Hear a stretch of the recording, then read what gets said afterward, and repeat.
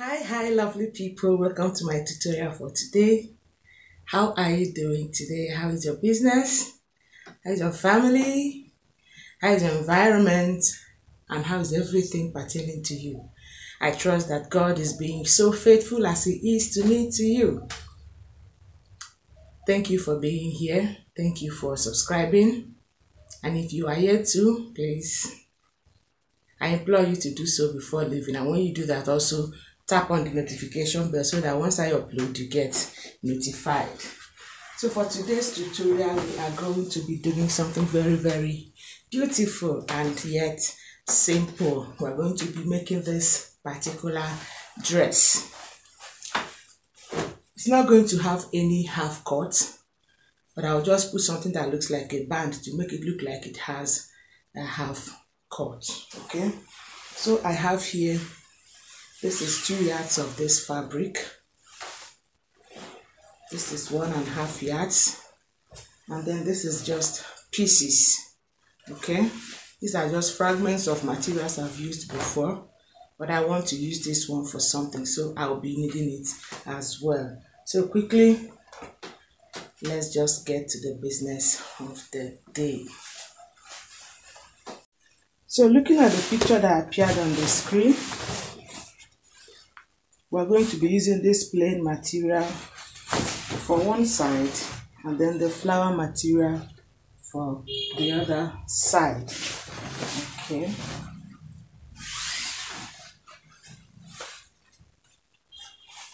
So what it means is that this plain material is going to be front and back of one side, and the flower material front and back of the other side. Okay, so quickly I'll fold into two.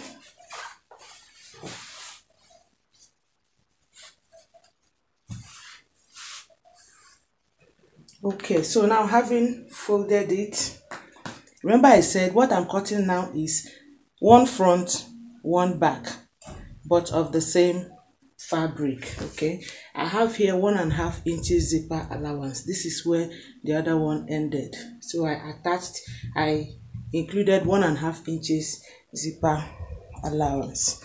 Okay, now here is going to form the center. I hope you get that. Not this folded side. This is going to form the center. Now here is another line. This is 2 inches away from the midpoint. Remember I said this is the midpoint, not the folded side. Okay, please, this is the midpoint. This is 1.5 inches zipper allowance. This is 2 inches away from the midpoint. I'll be covering these 2 inches with this fabric. That's the essence of this. And the next thing I did is to divide the 2 inches into 1 because what I'll be needing is 1 inch. Okay, the reason I'm introducing it like this is for everybody to follow along. First, this is 1.5 inches zipper allowance. This is 2 inches. I'll be covering these 2 inches with this fabric. Okay, I divided these 2 inches into 1. That's the second line, the middle line you have here. So 1 inch here, 1 inch here. Now my measurement is going to be starting from this line at the center. I hope you are clear on that. Shoulder measurement is 16 inches.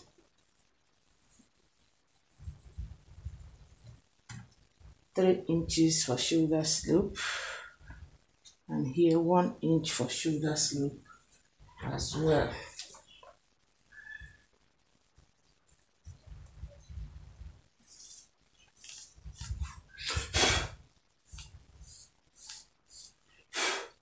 Okay, armhole is 8.5 inches.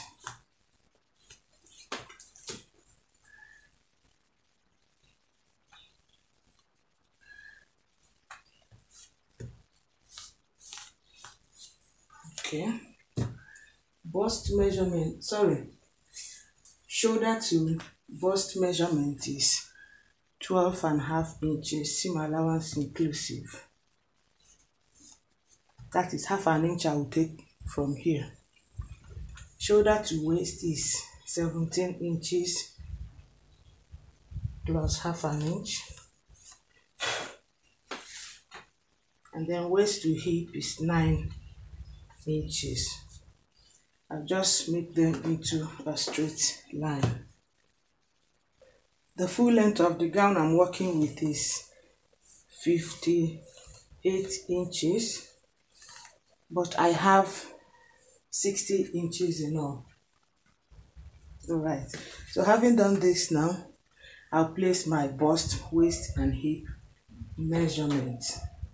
Bust is 42 into 4, 10.5. Remember, my measurement is on this second line. 10.5.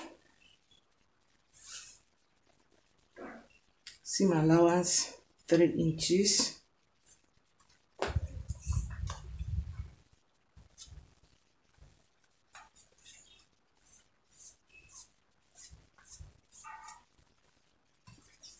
Waist is 35 into 4 is 8.75.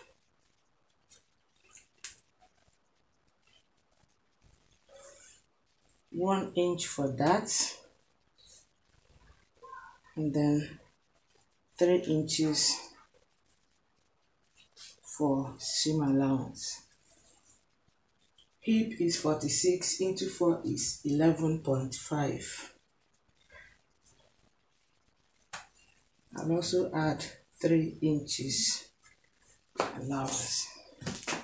So first I'll need to connect this.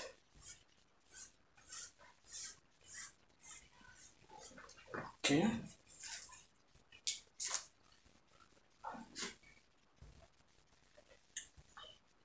So this is 9 inches below the hip line. This is the hip line. 9 inches below the hip line, you put a slight curve.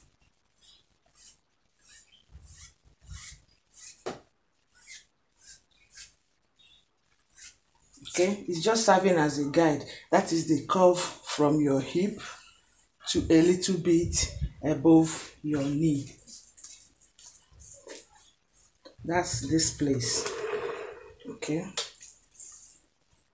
Now, if you get that, you continue. I hope you see what I did. Okay. And I think for want of space, I will cut this one first of all, so that I will have enough space.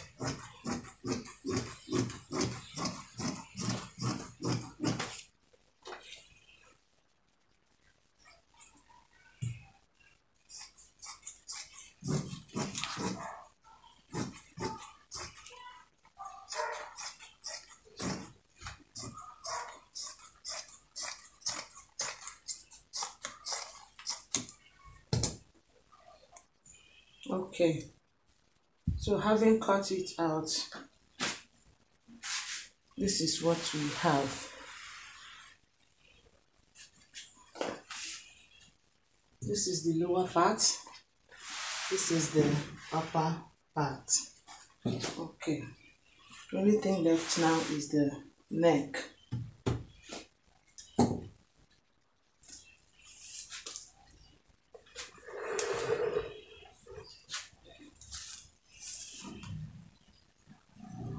I'll be using the neck width of 3.5 inches.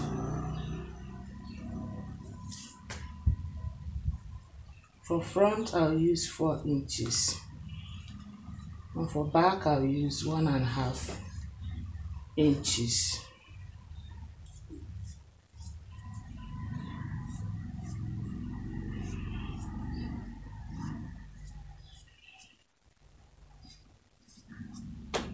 Okay, so this is for back and this is for front.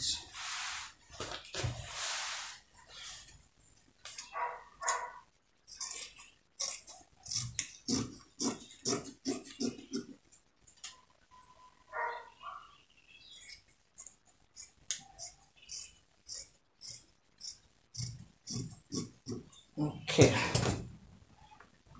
So the next thing I will do now will be to use this to cut the second side. Remember I said this is just one. Okay, so I will still use this to cut this fabric. Okay. All right, so now I've cut the two sides. I hope you see it. So this is for the front. This too is for the front.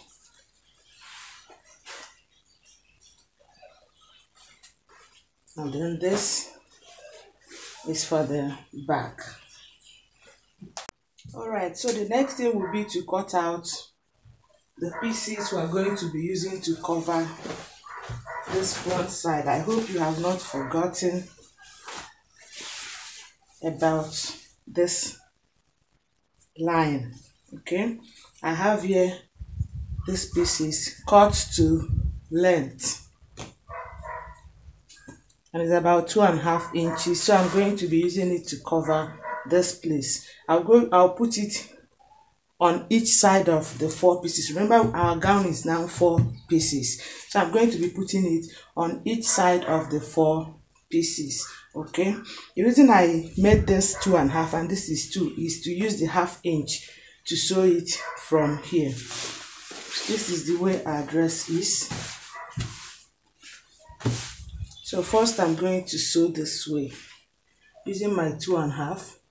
I will sew this way and then turn it like this. Okay, I hope it's clear enough. That's the essence of the 1/2 inch I added extra, is for the sewing allowance on this line. Okay, so firstly, that's what I'm going to be doing right away. I'm going to do it on all the 4 pieces of the gown. Okay, so as you can now see, I have attached the blue one, and then I joined the 2 together. I hope you see it. This is the front. And if you look at that picture very well, you will see there is a slit at the front. This is the slit at the front. This is the inner side. I had to use lining on this flowered fabric because it was looking a little bit transparent. But for this one, I won't be adding any lining. Okay? All you have to do here is, by the time you're knitting this roughness, you use your hem gum to hem it properly so that it will just sleep or relax very well. This is the inner side. Okay. Also, this is the back. Okay. The next, I joined the back. I did not insert zip yet. I joined it because I wanted to get it accurate and iron it out before I now open it up for the zip. Okay, so the next thing I did was to cut out the facing. This is the facing for the front. This is the facing for the 2 back panels. So I'll go to the machine and I cut it, each of them 2. I hope you see it. This is the facing. I'll be using this as the lining. This is the facing for the front. I'll be using this as the lining. So I'll go to the machine now, line the facing first of all before I attach it to both the front and the back. I will only need to attach at the neckline because again I'll be using my hem gum to hem it very well, because as you can see, this fabric, it will be very absurd for you to allow your seam line to show at the front, because you will be confused whether you are using an off-white color thread or this color of thread. So the best is for you to use your hem gum to hem the neckline. That is after you have attached this one. Okay, you turn it over, use your hem gum to glue it properly. All right, so these are the facings. I've lined them. I will then need to attach it to the neck. From the right side, I will sew, turn it over, top stitch, so that it will now be firmly held inside. Okay, and I also hope you saw the way I lined it. I lined the lower part. The place that will be placed against the neck is not lined. You can see it is still rough. That's because I'm going to be attaching it here, so that by the time I fold it, it will now be hidden inwards. Also, I forgot to mention, you remember while we were cutting, this allowance here was 2 inches. I hope you remember. And I said one was supposed to be for this.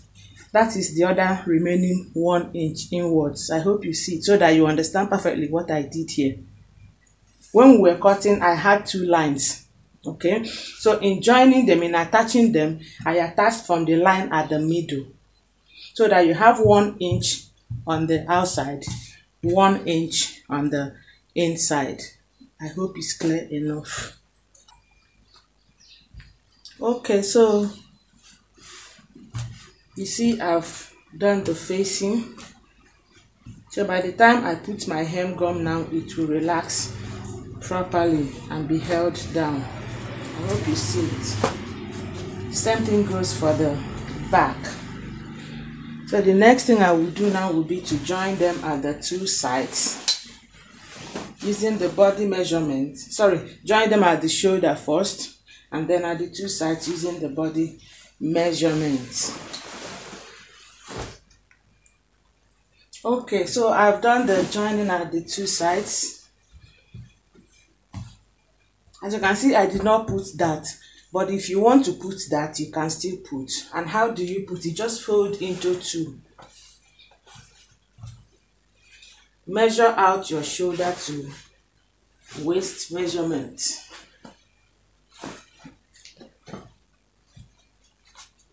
Into 2 like this. You measure your shoulder to waist. The one I'm working with is 17 inches.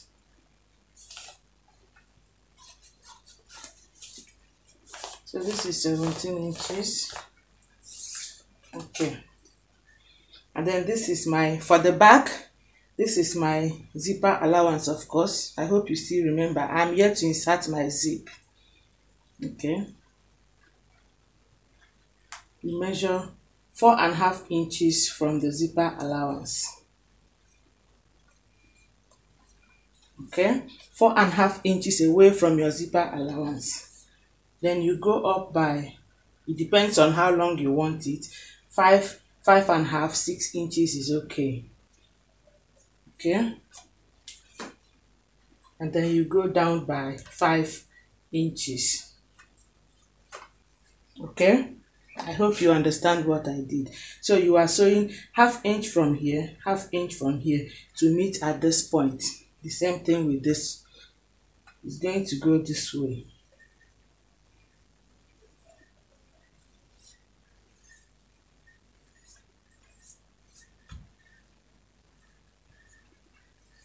I hope it's clear enough. I really hope you can see this. I'm trying my best to make it visible. So it's going to go this way. That is for the back. The same thing goes for the front, only that the dart is now shorter than that of the back. You also measure your shoulder to waist measurement, which is 17. Your fabric already is on fold, and then you measure 4.5 inches away from your midpoint. I hope you know this 4.5 represents your nipple to nipple measurement. Okay. And then you go up by 4 inches. You come down by 4 inches. Okay. Then you take 1/2 inch here, 1/2 inch on the other side to meet at this point. So you have something like this as well. I hope it's clear enough. So you are getting something like this as well for the front. Now the only difference is that the back dart is longer than the front dart. I hope you can see it. This is the front dart and this is the back dart. The front dart is 8 inches and the back dart is 11 inches. It can even be longer than this. It depends on how you want it. That is if you want to put that. Okay, but for this there is no that. If I still want to put that, I will still do that. All right, now having done this, the next thing will be to attach the sleeve and the pocket. You see in that picture there is pocket and I made provision for it. Okay, so I'll be attaching the sleeve and the pocket. So here is the pocket. I've already cut it out. You insert your hand this way. There is no specific shape. You insert your hand this way. That's why I did it like this. So I'll go and close up from around here to this point. This place is on fold, so I'm closing up to this place. I'll also come here from around here, close up to this place. I cut two of them. Also, this is the basic sleeve. I cut two different ones as well. And then I have a turn up for them, two different ones as well. This is going for this one and this is going for this one. Alright, so this is the sleeve. I've turned it up. This is the second one. All I did was just to attach this one from the wrong side, top stitch, and then bring it to the right side. That's all. So I will now proceed to close it up and attach to the body of our dress. First, there's another thing we will be doing after this sleeve and pocket. We will now put something that looks like a band at the waistline area. So for the pocket, I've also stitched it. All I need to do is attach the one that has the flower material, which is this one, at this side. I will attach this one. So for the pocket, I'll just attach at the provision I already made. I made an opening of about 7 inches. Okay, I'll open up like this.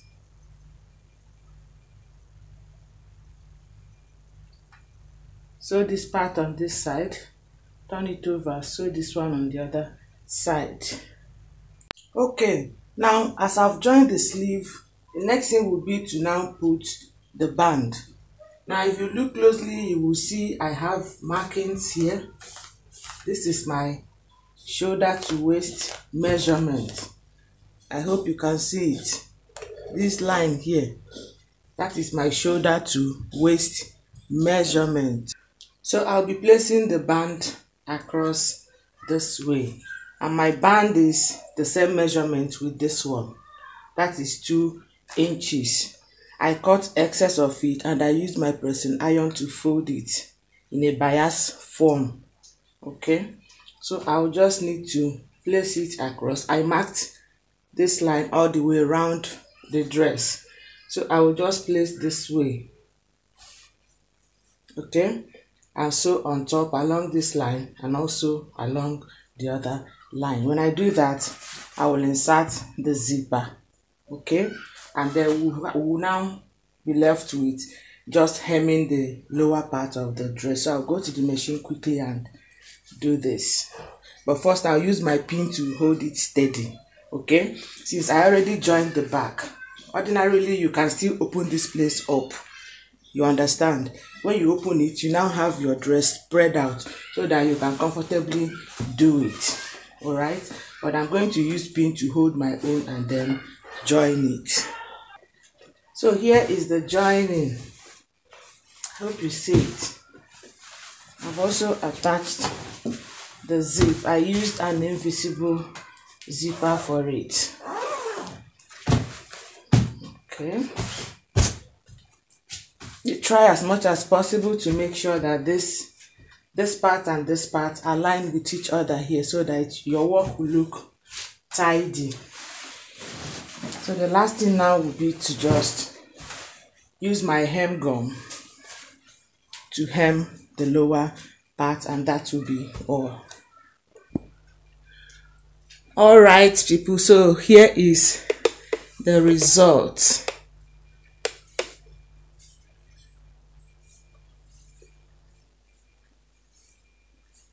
This is looking very, very gorgeous, and it looks very much like an already made.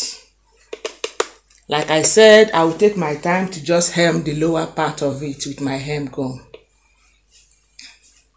And then we are so good to go.